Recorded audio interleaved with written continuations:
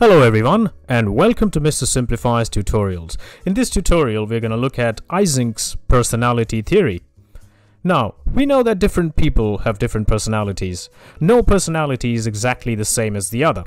And like a lot of others, German psychologist Hans Eysenck came up with his personality theory with a bid to understand the human mind. He believed that human behavior is determined by a series of attributes or traits. Now, these traits are present in varying magnitudes in each of us, and this is what defines our personality. Now, people have different personalities from one another because of the difference in the extent to which each person carries each of these traits. So by isolating, analyzing, and studying these traits, we can understand human personality. And through his personality theory, he actually came up with the famous Eysenck personality questionnaire, EPQ, to categorize people based on their personalities. Now let's learn a bit more about personality traits. Now, Eysenck elaborated that people are born with personality traits, okay, and that these traits are actually a result of our genetics. He also believed that these traits remain coherent across different situations and also remain stable over time. He also proposed that although environmental, social, and situational factors can influence these traits, the actual influence of these factors is minimal. And although some external influences can actually amplify the effect of some of these traits, the traits themselves remain more or less stable over time.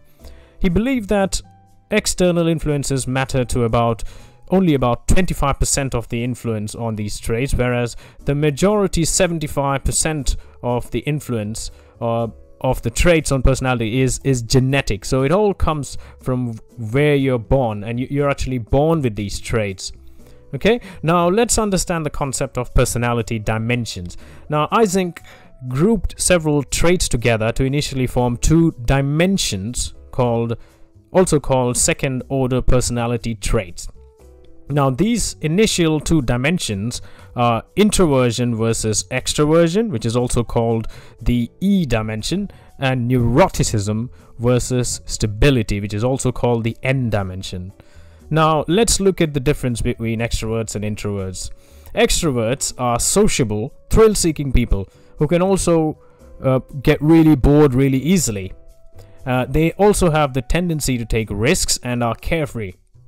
He also proposed that extroverts have nervous systems which are actually under-aroused.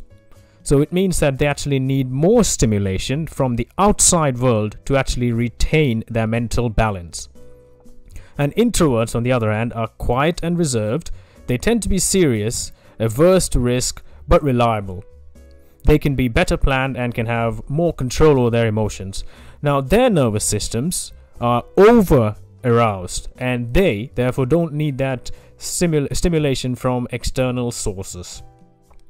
Okay, now let's look at the dimension of neuroticism and stability.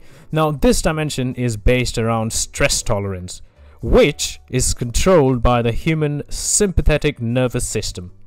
Now, stable people have a less reactive nervous system, and they therefore remain calm, consistent, and level-headed. Neurotic people, on the other hand, have more reactive nervous systems, and can therefore be prone to overreacting to stimuli. And neurotic people therefore can can actually worry, get more angry easily, or fear things more easily than stable people. Okay, and what are the implications of these dimensions? Now, Eysenck proposed that all of us as human beings fall somewhere on the N dimension and the E dimension, and this in turn will determine what traits we possess, and then that defines our personality. Okay, as simple as that.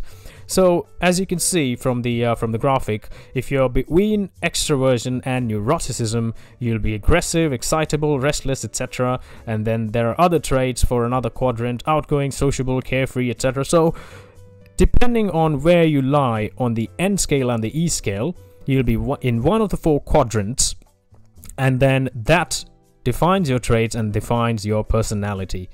Okay, he created a questionnaire to measure these E and N values for people and termed it the Eysenck Personality Inventory, EPI.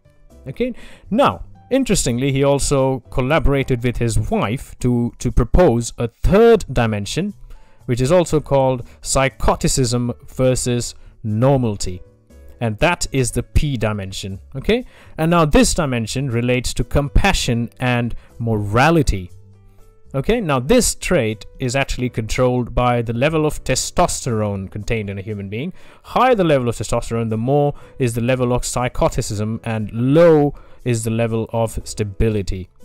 Okay, and a psychotic person can actually have antisocial traits like selfishness, coldness, hostility, and impulsivity, but can also be creative. So a psychotic person is sort of like a person who is really high on testosterone and can be antisocial. So it's a different kind of a personality. It is different to being unstable in Eysenck's eyes. Okay, now let's look at all of these three dimensions together. Now, combining all these dimensions, he concluded that we actually have a comprehensive model for studying human personality types.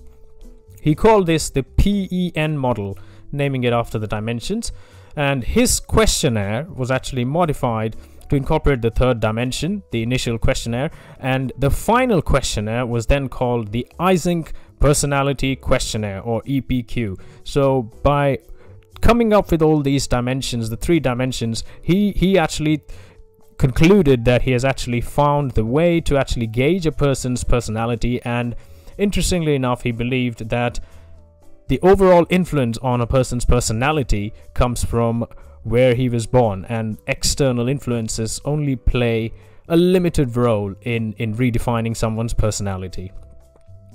Okay, so that was a good little summary for Eysenck's personality theory. I thank you very much for your attendance, and as always, please like this video, subscribe to this channel, and keep supporting us for more and more content coming up every week, every 2 weeks. So I'm gonna try and increase the frequency, as you would have already seen. So there'll be more tutorials coming up on a more regular basis. Thank you very much. Take very good care of yourself. Bye bye.